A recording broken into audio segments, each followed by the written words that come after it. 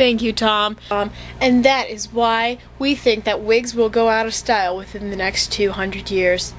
So please, on a lighter note, not having to do with wigs and them possibly leaving us. So let's get on the lighter note. A word from our sponsor. We're keeping you it's Channel 5 and we're keeping you live till 5. Hey, have you ever wondered what a pancake would taste like without syrup? Come to Vermont and you will never have to find out because we have a bunch of syrup. Come to Vermont. It's good for you. So is syrup. Come to Vermont. This is Emily Quaker, bringing a word from the Quakers. I'm Emily Quaker, and I just want to say this one thing. We've gotten ourselves into a heap of trouble. I mean, first there was the French and Indian War, which we shouldn't have wars at all. I mean, why can't we just have peace and just get over it? Alright. But I'm a pacifist, okay? I just want everyone, to love each other just because we're all brothers and sisters. So why can't we just act like it, we're all God's children and stuff, so we should all just respect each other. But this thing with this rebel thing has gotten way out of hand. I mean, sure, we have some guy ruling over us and, you want more land? Well, fine.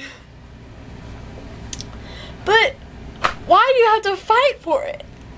Why do you have to feel like you have to overthrow a guy who,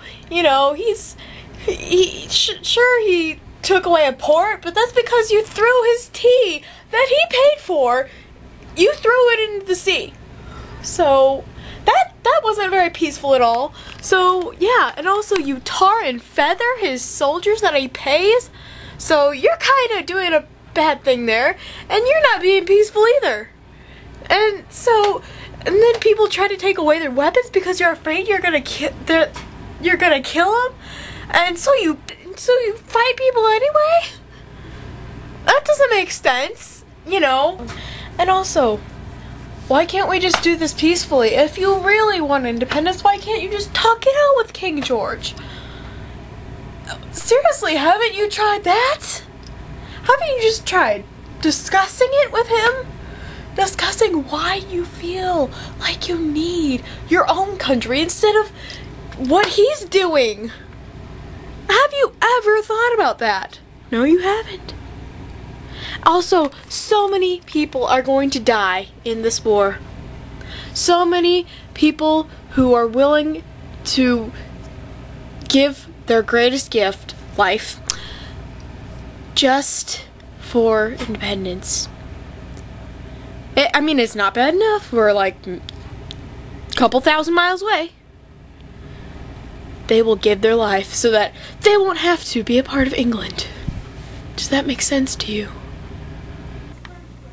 Additionally, I would like to remind you that in the Bible it says, "Thou shalt not kill," which is totally includes war, by the way.